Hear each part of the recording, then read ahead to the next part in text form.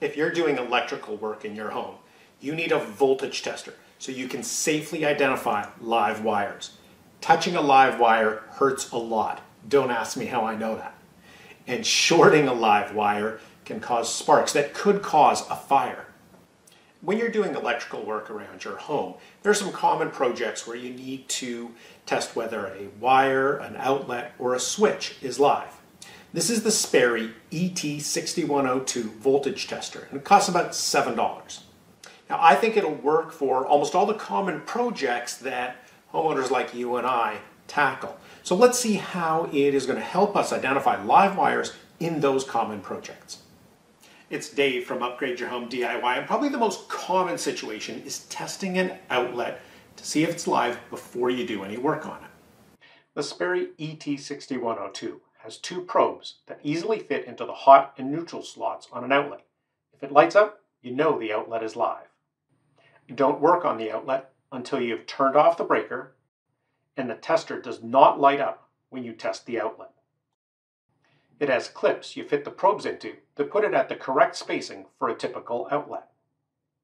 This makes it easy to use with tamper-resistant outlets that are becoming more common and even required in some areas.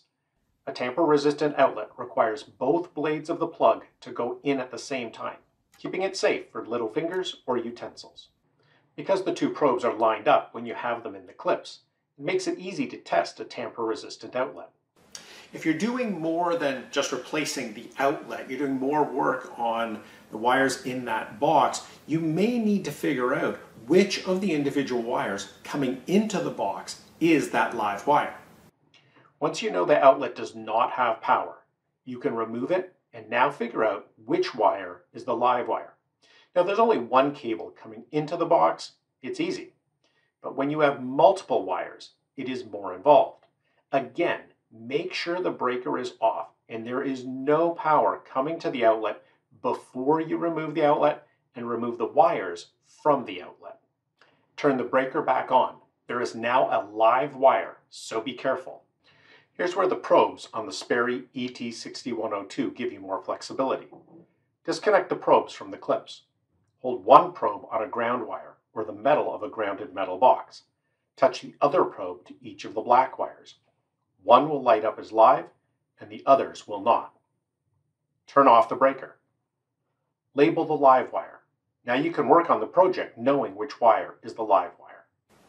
Another common situation is testing which wire coming to a light switch is the live wire.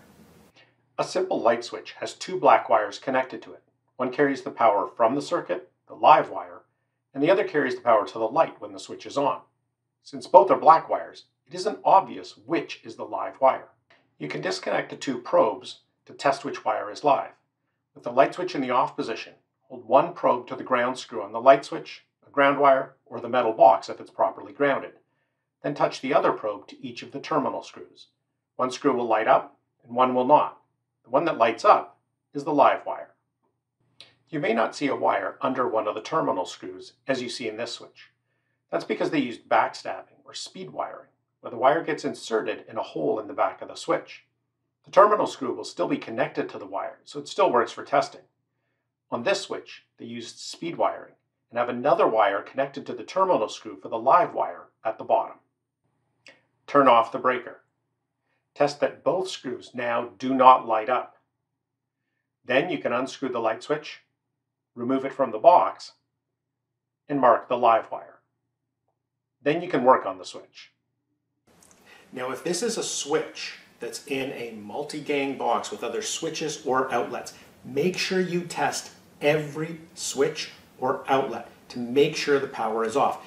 It is not uncommon that a multi-gang box will have multiple power sources coming to it, and before you work on any device in that box, make sure all of the live wires have been shut off at the breaker. Now, three-way or four-way switches are much more complex in their wiring, and really the only way to be able to detect the live wire when you're dealing with three-way or four-way switches is to actually make sure that the power is off to all of the switches, take them out of the boxes, disconnect all the wires, turn the breaker back on, and then individually test every single wire. It's a lot more work and more complex, but it's really the only way to handle these 3-way or 4-way switches. If you have to do some work in a junction box, that's where this tester can be very valuable. A junction box has 2 or more wires coming in. One of them is the live wire that is feeding the others. Since there's no outlet or switch, you have to test the wires themselves. If you're not comfortable with this, hire a qualified electrician to do the work. Turn off the breaker that feeds this junction box. If you don't know which breaker that is, you'll have to figure out which breaker needs to be turned off. This has to be done with power flowing to the box, so take more caution.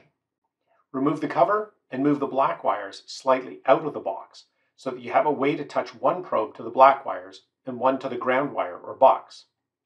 Unscrew the wire nut for the black wires. Touch one probe to the ground wires or grounded box. Touch the other probe to the black wires. If the tester lights up, the breaker for this box has not been shut off. Keep trying breakers until the tester does not light up. If you see 2 groups of black wires in a junction box, it is likely that there are 2 circuits, live circuits, coming into that junction box. So make sure that you test and turn off the breaker for both, or if there are more, all of the circuits coming into that junction box before you do any work in that junction box. Testing if power is off to the wires in a junction box is even easier if you used WAGO connectors instead of the typical wire nuts. Every WAGO connector has one slot that is open on the back for testing. The probes of the Sperry ET6102 can fit in this hole, and you can see if the box has live power going to it without having to expose the wires. If you're not familiar with WAGO connectors as an alternative to wire nuts, I think you should check them out. They come in 2, 3, 5 slot versions and the new straight through version. The levers are easy to use, and they're a great solution when you have multiple wires coming into either a junction box or an outlet box. I'll put a link down in the description below if you want to get a multi-pack that contains all of the different variations. I've found them really valuable, and they're a great addition to my electrical pail. Once you have confirmed that the power is not running to this box, untwist the black wires or remove each wire from the WAGO connector. You need to figure out which of these wires is the live one. Separate the wires from each other so you can test each one. Turn the breaker back on to this box. Know that one of these wires is now live, so take care when doing this. Test each wire one at a time, grounding one probe and touching the other probe to one wire. One wire should light up and the rest should not. The wire that lights up is the live wire. Turn off the breaker and mark the live wire before working in the box. Another good feature is that this tester has a clip on the back, so you can clip it to your pocket, or as I do, to a pocket on my electrical pail. If you're now convinced that you want the Sperry ET6102 tester for yourself, just use the link in the description down below and you'll be able to get it from Amazon and have it delivered probably within a couple of days. So that covers how to identify a live wire in most of the common electrical projects that you and I as homeowners will do. This Sperry ET6102 tester, I think, is more versatile and certainly less expensive than a lot of other options that you see for testing voltage.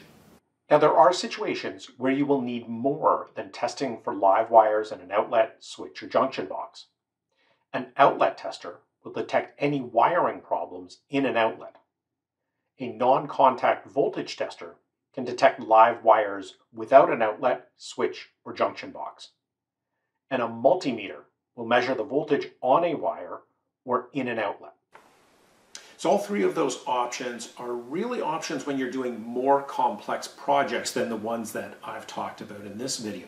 And if you are tackling those more complex projects, certainly make sure that you pick up or look at some of the other testing equipment. Or again, if you're uncomfortable with any of this, please hire a licensed, certified electrician to do electrical work in your home. Any of the videos that I create or other creators publish are for people who are comfortable taking this information as a guideline and making sure that they're following all the codes in their area. If you're unsure in any way, please make sure you hire a professional. So what do you think? Are there common home projects where this Sperry ET6102 voltage tester won't work to be able to detect live wires for you? Well, if you can think of some, please put them in the comments down below so that everybody knows what those projects are and what they should do instead. If you found this video helpful, please click the like button down below. What that does is it helps other DIYers, homeowners like you and I, who are doing electrical work in our homes, to find this video and to be safe in finding those live wires. Subscribe to the channel so you get notified when I post new videos. Thanks again for watching.